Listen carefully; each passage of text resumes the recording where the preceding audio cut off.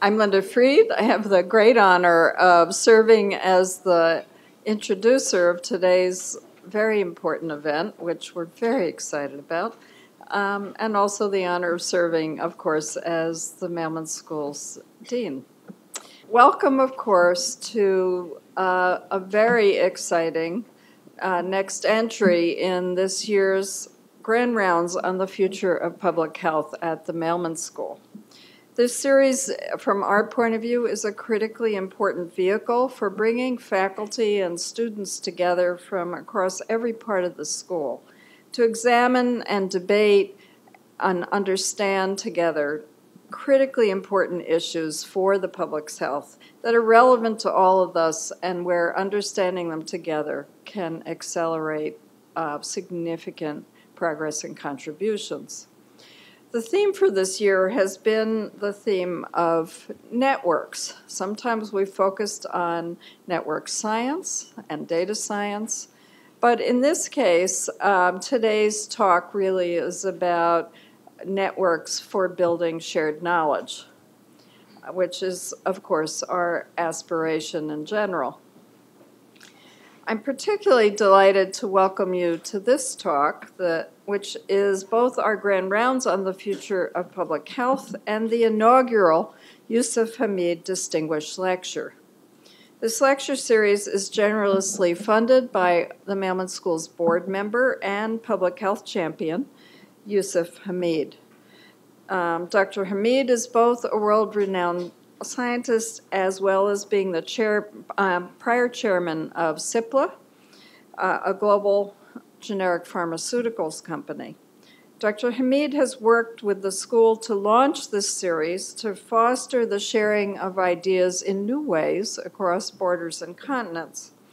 And of course, we're particularly pleased to welcome our speaker, who I'll introduce in a moment.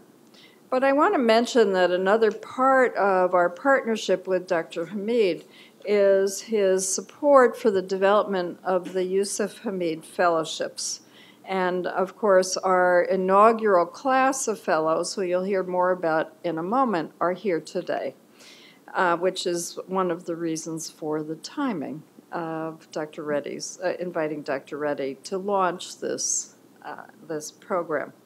The principal focus of the program under with Dr. Hamied's vision and guidance and support is to develop a robust research network and stimulate new collaborations, especially in areas that have critical gaps in health-related research, where partnerships between this school and leading scholars in India might well help bilateral learning and substantive progress.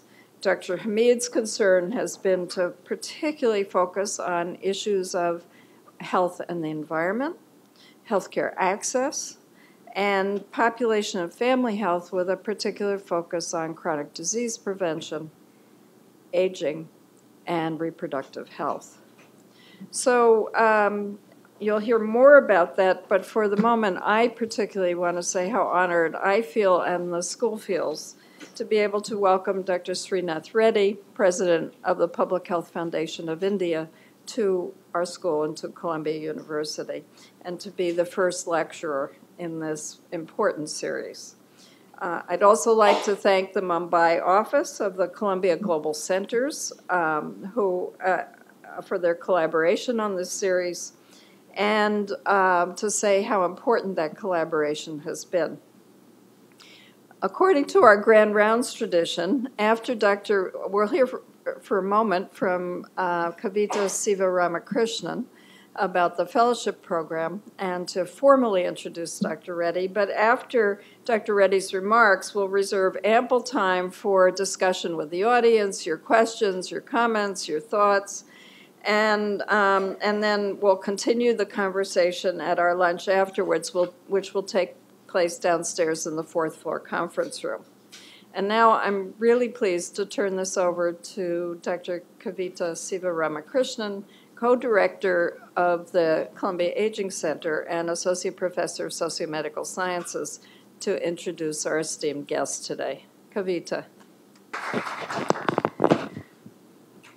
So good morning, and I'm faculty director of this Yusuf Hamied Fellowship Program, and it gives me really immense and huge pleasure today, and almost a sense of disbelief that we've reached a stage in this program which has been so productive, that we've reached the stage when we have this inaugural Yusuf Hamied lecture. So a couple of brief comments about how we started this journey.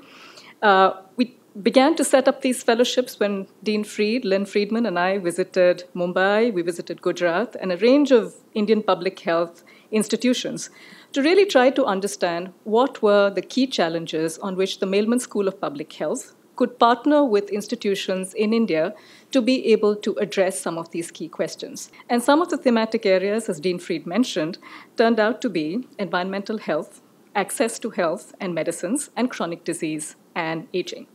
But as we all know, we all draw a lot of programs, but there are no programs without people. And I'd like to quickly, therefore, thank the people who've been absolutely vital in setting up the Yusuf Hamied program today, the way you see it. The first set of people I'd like to thank is Gary Miller and Lynn Friedman, who've been part of the selection committee of the Hamied Fellowships, Caitlin Hawk, Banita Gowda, Bethany, a range of people who've supported us, and we wouldn't be having the program as you see it today without them. And I'd also like to thank Dr. Ravina Agarwal, who's been a vital member and collaborator. And without this link that we've had with the Columbia Global Center, it's been a critical link. I don't think we'd be able to do this very vital and very innovative kind of partnership we've started globally today. And I'd also like to welcome the members from the Columbia Global Center. And now, I'd like to really quickly turn for a quick round of introductions to our first batch of Yusuf Hamied Fellows who are here today. And I'd like them to stand up as I read out their names. So I'll start with the fellows who've joined us here from India, who've been here for 3 weeks and sadly enough are now preparing to leave. I'll turn to Habib Hassan Faruqi. Habib is an associate professor at the Indian Institute of Public Health at the Public Health Foundation of India. The second fellow is Surinder K.P. Jaswal. Surinder is Deputy Director, Research and Professor at the Center for Health and Mental Health at the Tata Institute of Social Sciences, Mumbai. And the third fellow that we welcome from India is Aditi Roy. She's research scientist at the Center for Environmental Health at the Public Health Foundation of India. Welcome, and thank you for being here.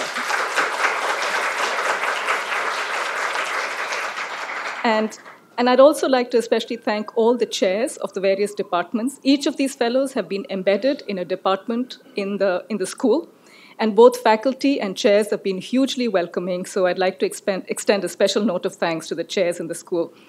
And now I turn to introduce the Mailman School Fellows, the Hamied Fellows from the Mailman School, who are now going to be going to India. The first is Elena Ladas, who is Lerner Associate Professor for Global Integrative Medicine in the Department of Pediatrics.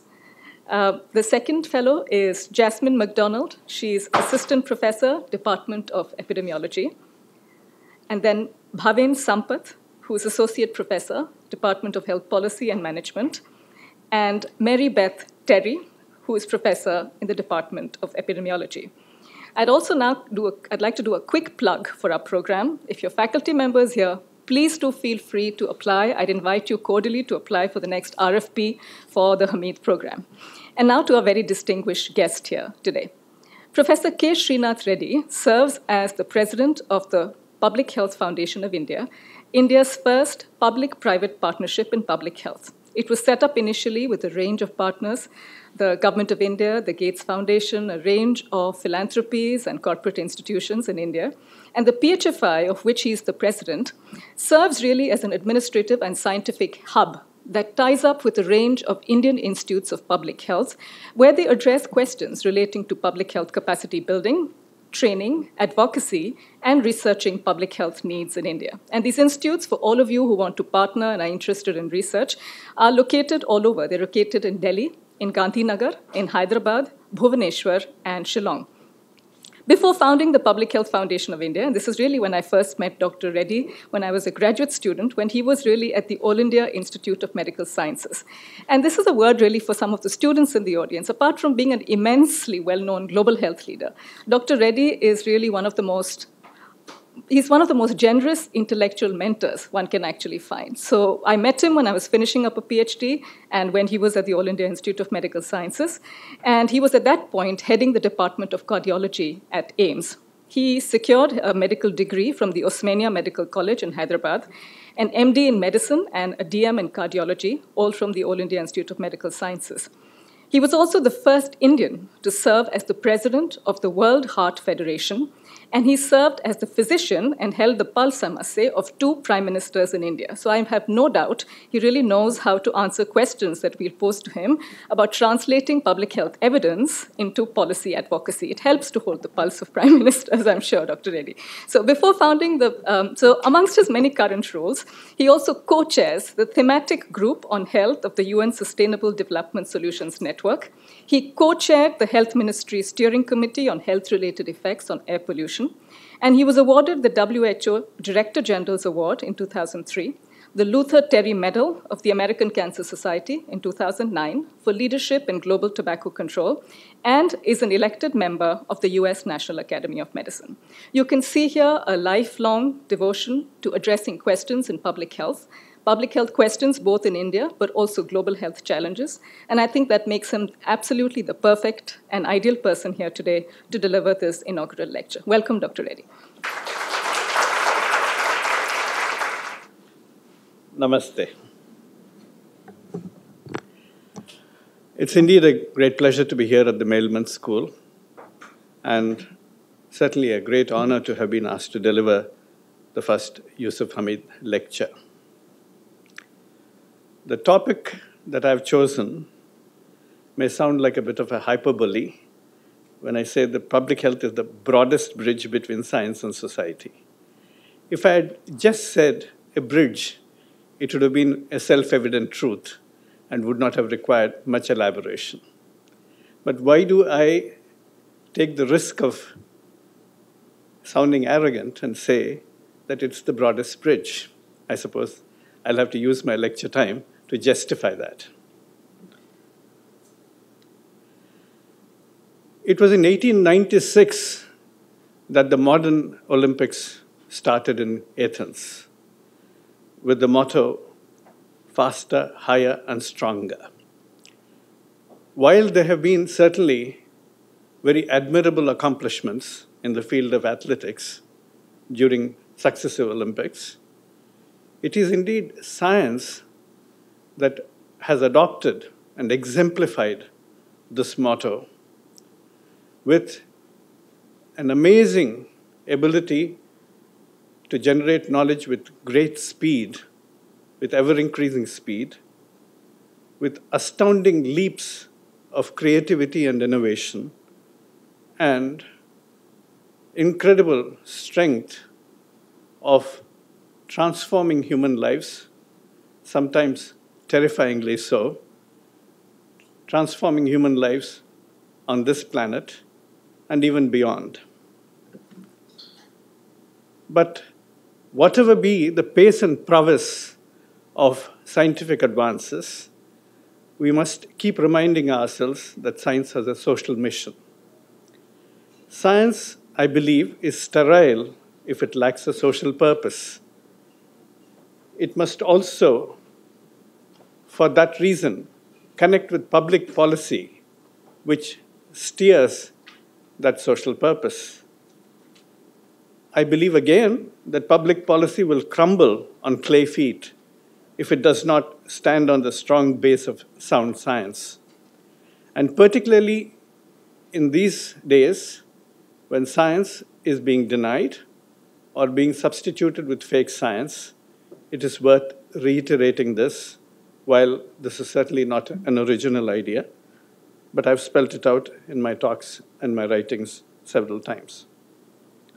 But then one has to define what is science and try and understand where science actually links with public policy. In my view, science is a structured, systematic, rigorous, and objective method of inquiry into natural or anthropogenic phenomena. Louis Walpert, writing about the unnatural nature of science in his book, says science is different from technology, though it's frequently confused with technology. Science yields an idea, technology yields a product. And Patricia Farah, a historian of science,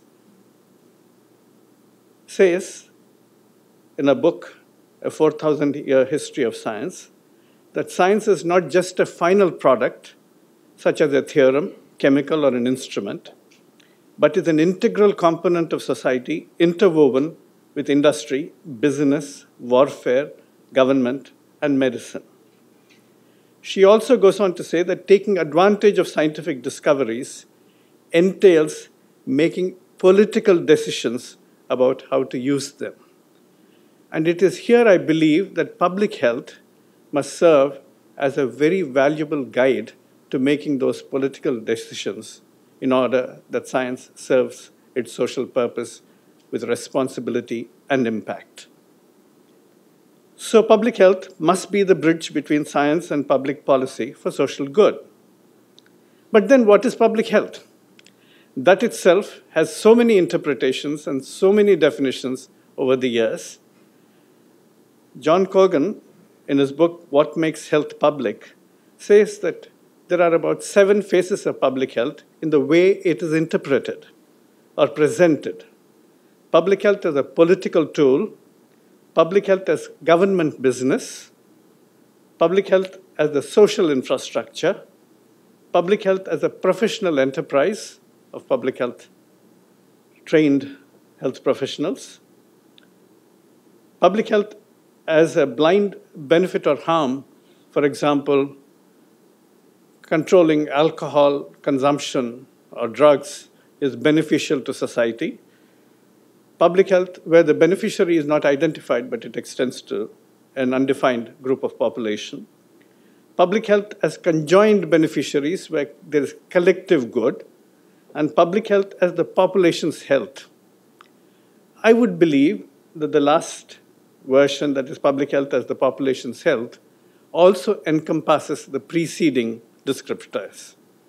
And therefore, public health, in the words of the Institute of Medicine, now called the US National Academy of Medicine, is what we as a society do collectively to assure the conditions in which people can be healthy. Now, this sounds a very satisfactory definition, but is it entirely true? It suggests that we as a society always arrive at a consensus, which is not true. It does not talk about the conflicts between different sections of society. What do we do with the tobacco industry? What do we do with the food industry, which is not homogeneous? What do we do with the polluting industries? Is there a consensus? Is the society functioning collectively? I do not believe so. So, I need to define public health for myself. In my view, public health identifies and influences the determinants of health at the population level to impact on health and disease at the individual level. It acts on risk factors and determinants in terms of its elucidation. But it acts in order to bring about change and impact through policy, through systems, through services, and community action. Indeed, I believe that health of the population is also shaped by science and society. As the Swedish Nobel laureate Gunnar Myrdal said, health leaps out of science and draws nourishment from the totality of society. So while I do propose that health should actually act as the pathway for connecting science to society, health itself is a product of science and society. So it is this integral relationship that we must actually identify and influence. And the cascade of determinants in public health previously focused on what acts on the individual, the classic epidemiology, which investigated beliefs which were acquired, behaviors which were practiced, and biology, which was the gene-environment interactions.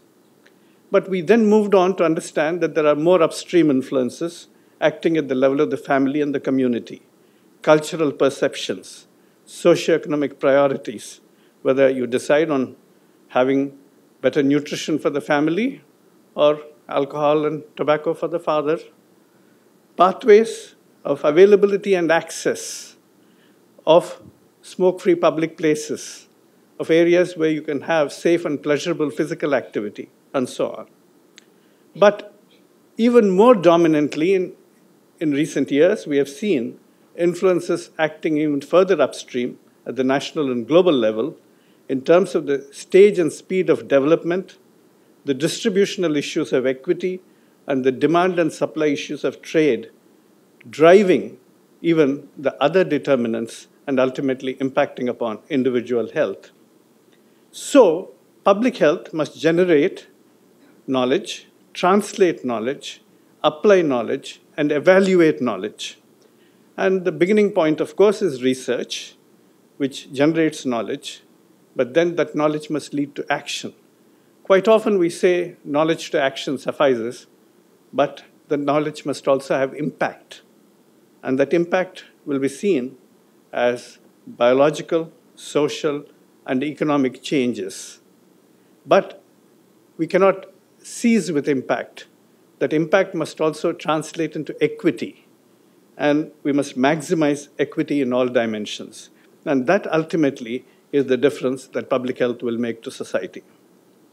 Now, in terms of health equity as a philosophical construct, we began, of course, with the utilitarian philosophy of Jeremy Bentham, which spoke of the maximum good for the maximum people, but that utilitarian philosophy actually limited itself to proposing that society must advance the interests of those who contribute maximum good to the society, which suggested the productive workforce, but not necessarily the children or the elderly or the disabled. And therefore, the idea of justice came in with John Rawls, who talked about equality of opportunity, but that also had certain limitations, which then Sen tried to correct by bringing about the issue of capabilities, so the concept of capabilities, which he held up as an important element of the right to health.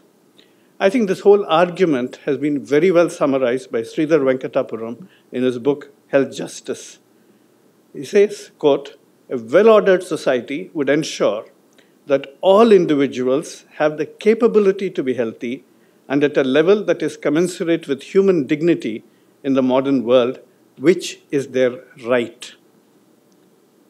Now, we also know that health is one capability, but is shaped by many other capabilities: education, gender, livelihoods, physical environment, multiple other capabilities. And those now have been reflected in the Sustainable Development Goals. Even avoidance of conflict, all of those matter when we see refugees either forced by climate or forced by conflict. So, where their capabilities are diminished and their right to health is impeded. So I believe that the Sustainable Development Goals actually represent these multiple capabilities which interact with and influence health. As Martha Nussbaum says, we are really talking about a cluster of capabilities when we are talking of health, or a meta-capability.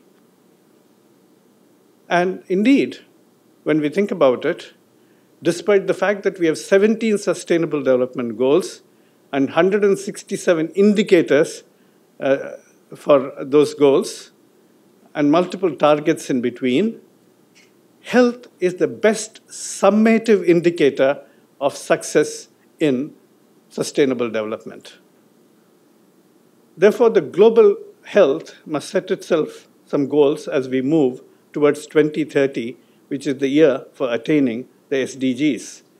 And these are accelerating progress on the Millennium Development Goals, which is maternal and child health and infectious diseases, complemented now by concerted action to control non-communicable diseases and protect mental health, implementing universal health coverage, which provides the health system platform for action on all of these, but not forgetting that we must also promote the social determinants of health. So what we need are strong health systems and pro-health policies, policies in all sectors, or health in all policies. leading to better population health outcomes and improved health equity indices. So we again have to look at health as something that is actually a combination of multiple elements interacting with each other. We traditionally look at the health system in terms of what the WHO defines as the different elements, that is workforce, infrastructure, drugs, vaccines, and technologies, health financing, information systems, and governance. We do not talk much about, but nevertheless need to pay a great deal of attention to factors that actually have a greater impact on health than even the health system, that is the social, environmental, and commercial determinants of health and nutrition. Those that act at the societal level like water, sanitation, food system, environment, social stability, and development, but those which are seen as personal factors like income, education, occupation, social status, gender, and participation in social networks, which are nevertheless also driven substantially by social forces. But whether these are choices in the health system as to how the health system is organized and what are its priorities, or action in the area of social determinants of health or commercial determinants of health or the environmental determinants of health, it ultimately depends upon the choices we make in the nature of the political and economic system that we develop, and that drives all the other decisions. And that is where public health now has to play a greater role. Obviously, I'm not going to be discussing each one of these, but let me pick up a few to exemplify my arguments.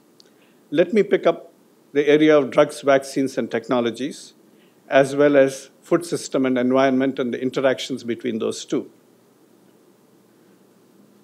We now live in an era where technology is rapidly progressing at a dizzying speed and influencing many elements of our life. And we often believe that technology is science. But I believe that science discovers, technology develops, and public health delivers. If we only look at the vaccines that remain still undelivered to the intended beneficiaries across the world, we see where there is a secondary translational barrier or a technology pileup if the health systems are weak and incapable of delivering it. That is such an obvious example of public health being a very important, necessary element in the delivery of the technologies that have been developed.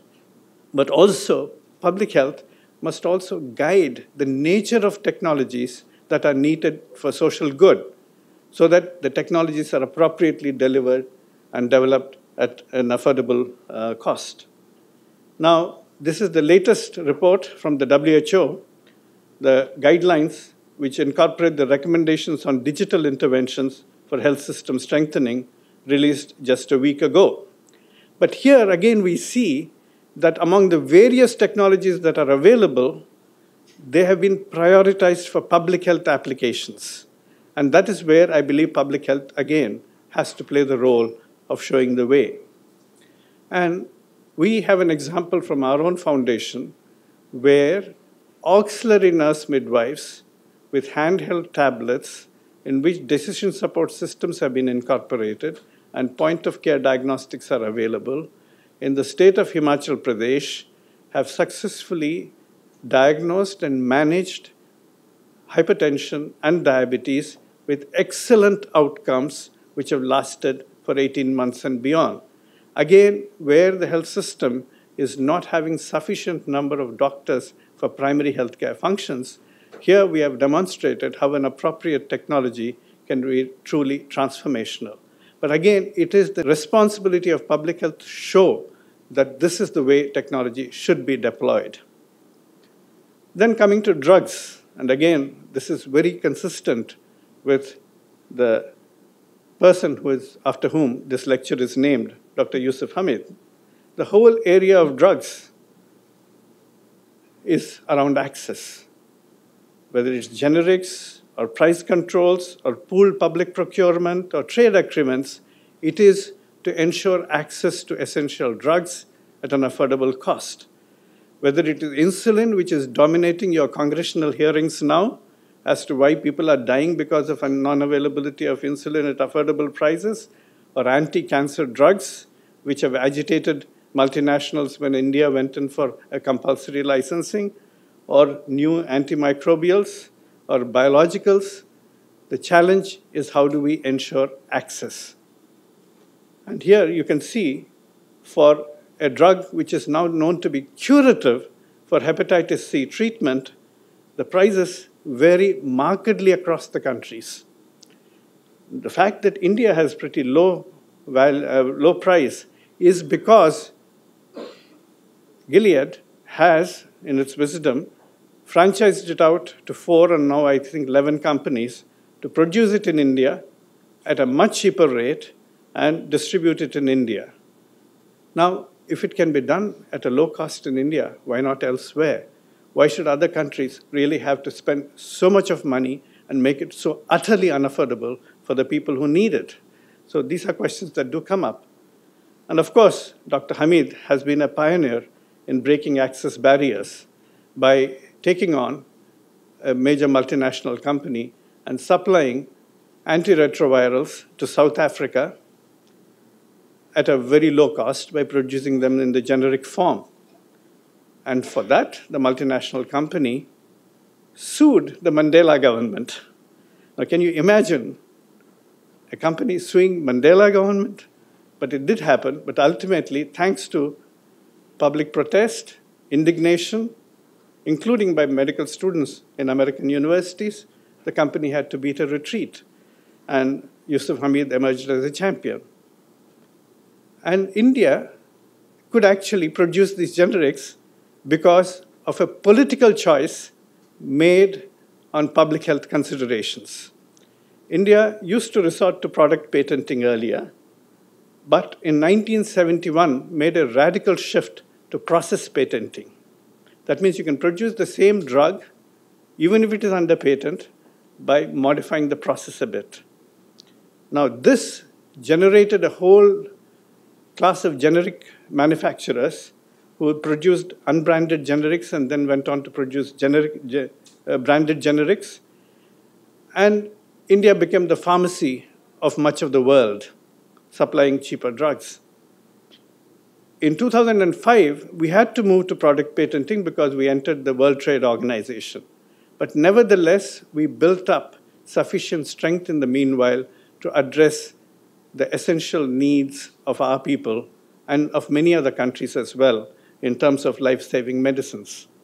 Now, that is a choice which was political but steered on the grounds of public health. Now, similar considerations led to the Doha Declaration, which provided TRIPS flexibilities, where on public health considerations, countries could employ compulsory licensing and other methods in order to make sure that access to drugs remained protected. But many of the free trade agreements that have come up since, bilateral or multilateral, have now gone in for TRIPS plus provisions, which undermine the TRIPS flexibilities, prevent countries from undertaking compulsory licensing, or preventing export of generic drugs to third countries, and so on. That's why the United Nations Secretary General's high-level panel on access to medicines in September 2016 remarked that many governments have not used the flexibilities available under the TRIPS agreement for various reasons ranging from capacity constraints to undue political and economic pressures from the states and corporations, both express and implied. Political and economic pressures placed on governments to forego the use of TRIPS flexibilities violates the integrity and legitimacy of the system of legal rights and duties created by the TRIPS agreement as reaffirmed by the Doha Declaration. Again, this is an arena where trade, politics, economic interests, and public health collide and come into conflict. But here is a ringing affirmation of the primacy of the need to protect public health. And that is where public health must guide that entire debate. Moving to climate change. Now, all of you are too familiar with the consequences of climate change on health, but it bears reiteration to say that there are physical and mental effects of heat, vector-borne diseases, waterborne diseases, extreme weather events playing havoc, exacerbated air pollution, increased risk of chronic diseases, climate refugees, and an impact on agriculture and nutrition security. But whatever be the manifestation of this, the poor are the worst victims, and therefore, again, there is damage to equity.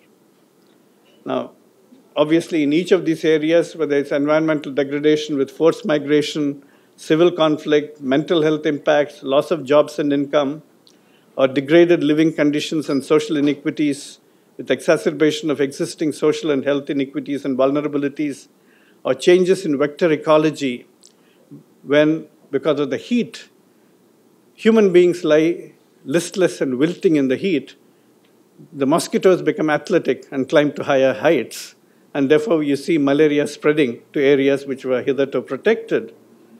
Then we have air pollution and increasing allergens. When the carbon dome descends, the impact of air pollution and ozone concentration at the ground level increase, again causing a huge amount of damage, water quality impact, as well as water and food supply, and extreme weather events and extreme heat events, as we have said.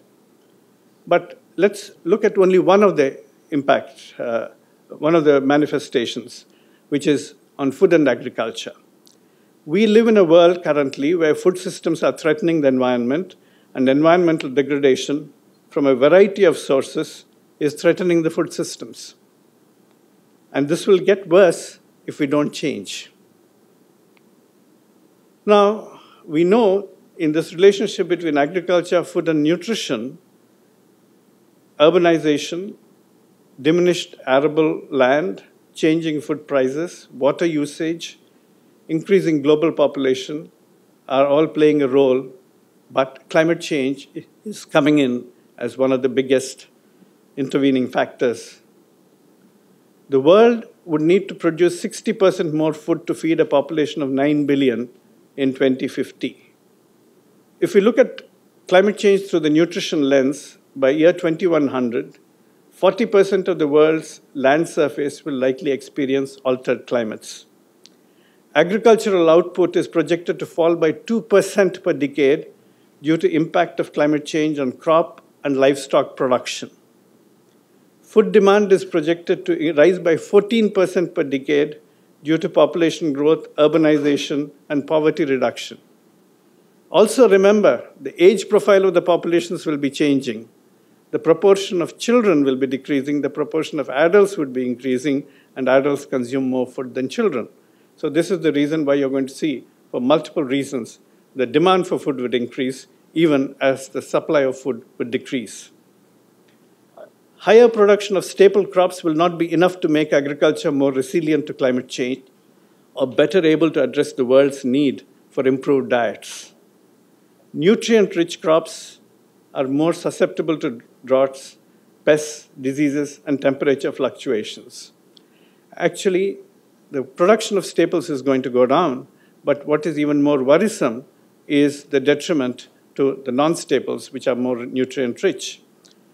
The higher carbon dioxide in atmosphere may reduce the nutrient content of staple crops, and soil degradation also reduces nutrient quality. Sub-Saharan Africa and South Asia, which are actually going to be seeing a population increase, are particularly prone to productivity losses from climate change because major staples in these regions are often already grown above their optimum temperature. They're already operating at a very high temperature level where the production is going to be limited and the nutrient quality is going to be affected. And with every 1 degree additional rise in temperature, there is likely to be a 10% yield loss. And that's where we'll be living on the razor's edge of nutrition security. Therefore, agriculture and food systems will have to be reconfigured to assure affordable access to diversified diets that are calorically adequate, but also nutritionally appropriate to each person at every stage of his or her life in a sustainable manner. Therefore, we need climate resilient or climate smart agriculture with crop diversity, especially non-staples and fruits and vegetables. With rising heat, the fruits ripen early and rot early. Sustainable fish production, fiber-preserving food grain processing, non-atherogenic and non-diabetogenic processed food products, food safety against carcinogens. Well, this appears to be a very rational and reasonable recipe. But is it happening? Here is the so-called Harvard food plate. Whether you actually agree with it or not, I do not know how Columbia reacts to Harvard, but nevertheless, we generally agree that this is a reasonable philosophy, that at least half of the plate must be having fruit and vegetables, and the remaining, of course, should have other nutrients in balance, other food items in balance.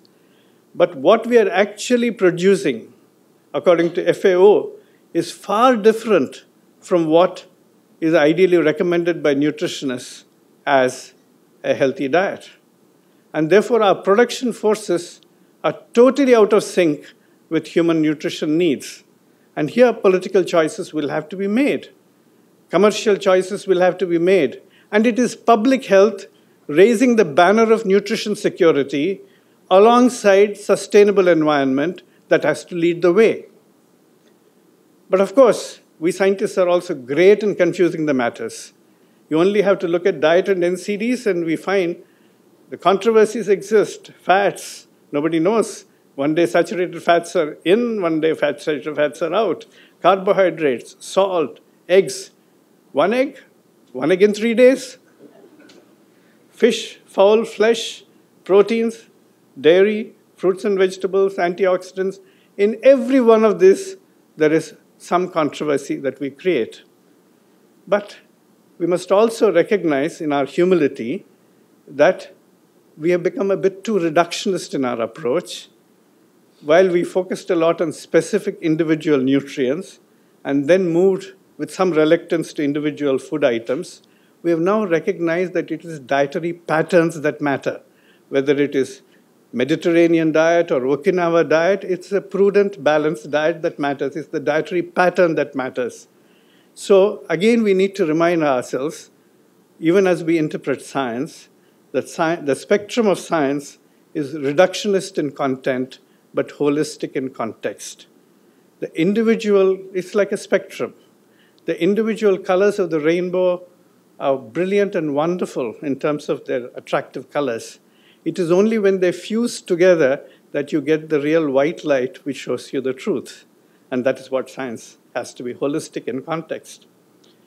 And in terms of the food environment, we need to look at the food transformation and consumer demand, consumer purchasing power, agricultural production, market and trade systems, all of which actually influence the food environment and diet quality. So food supply, food marketing, food transformation and retail, and food demand. And all of these will influence food choices. So the nutrition policy of the 20th century focused on technology-aided production. The emphasis was on individual behavior change. Eat this, don't eat this. 21st century must focus on both production and consumption, patterns which are compatible with sustainable development. An emphasis on systems thinking for broader societal change rather than looking at individual nutrients or individual crops. But this is not easy. As Howard Nemerov, in his letter to the Congress of the United States when it entered the 3rd century in 1989, wrote in a poetic form, praise without end the go-ahead zeal of whoever it was invented the wheel, but never a word for the poor soul's sake that thought ahead and invented the brake. So we need to put a few brakes on the consumerism. And for this, we need to use the power of policy effectively.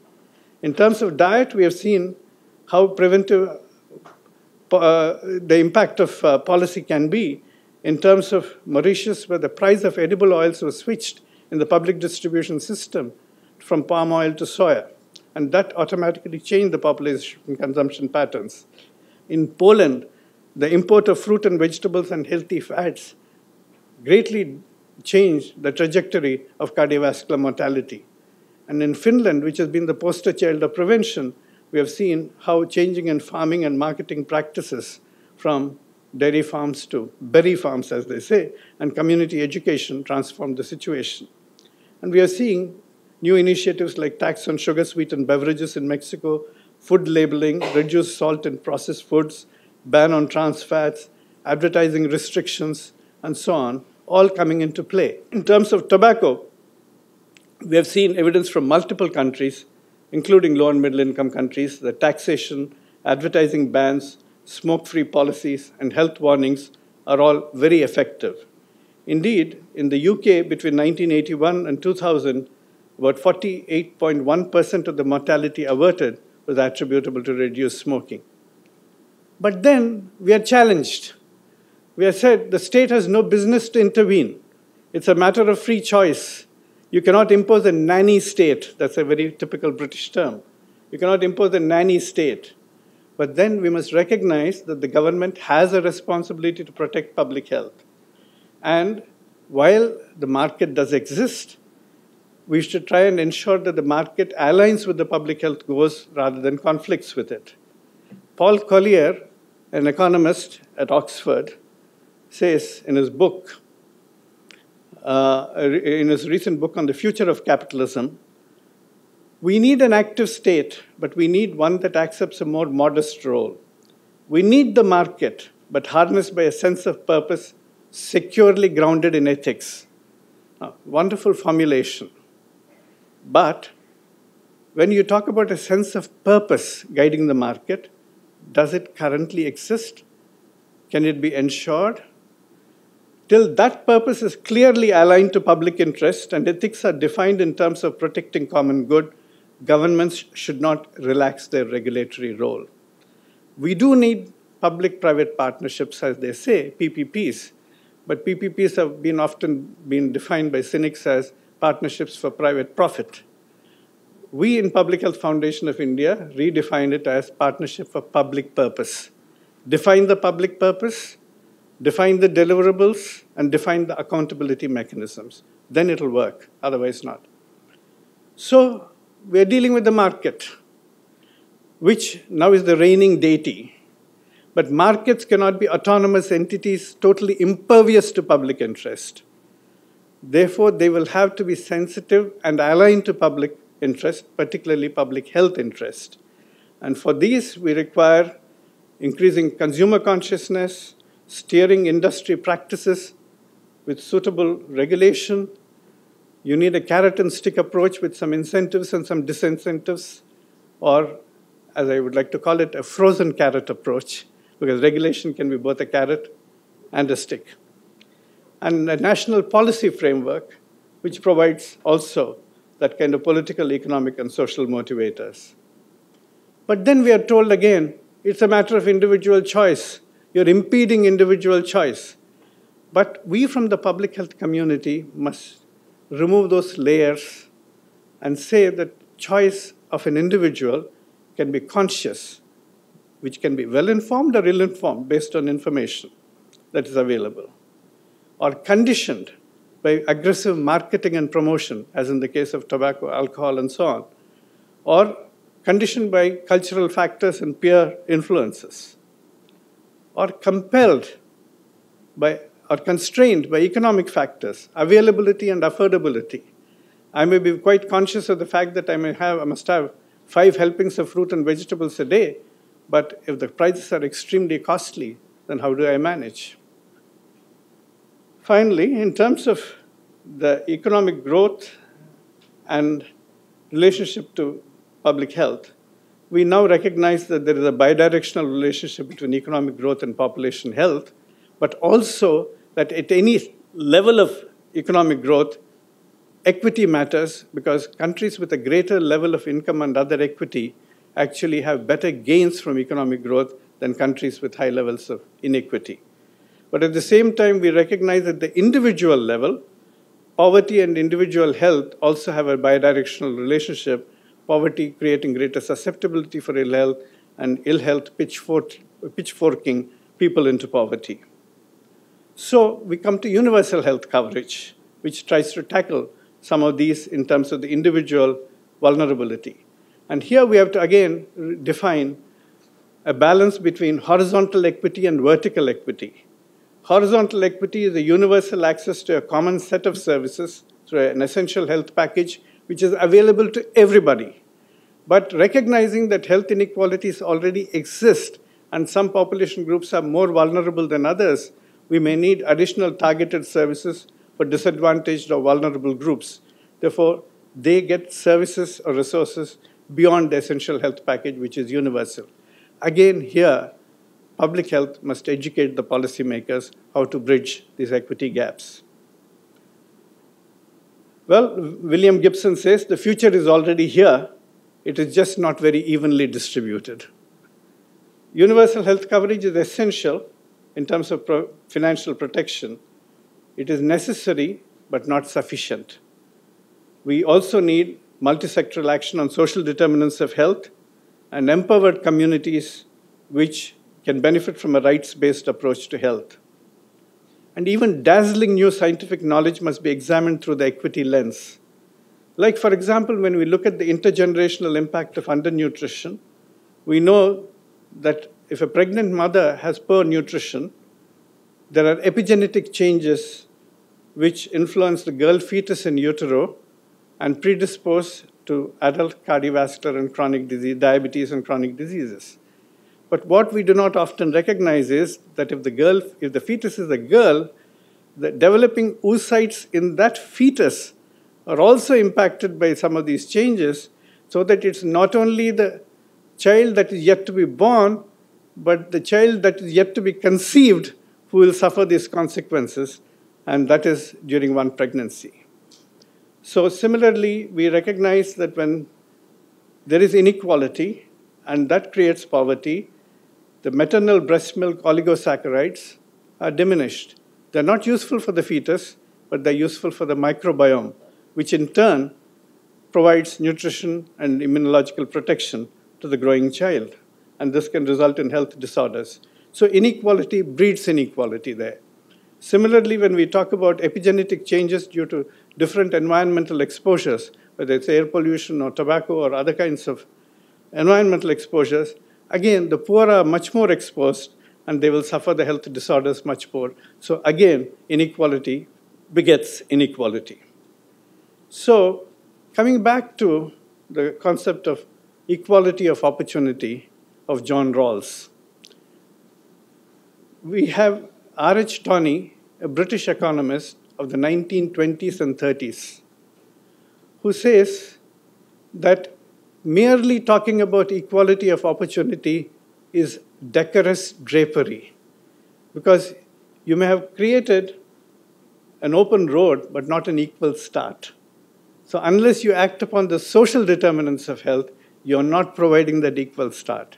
So again, it becomes the responsibility of public health to go beyond equality of opportunity through universal health coverage, but really take into account the need for action on social determinants of health.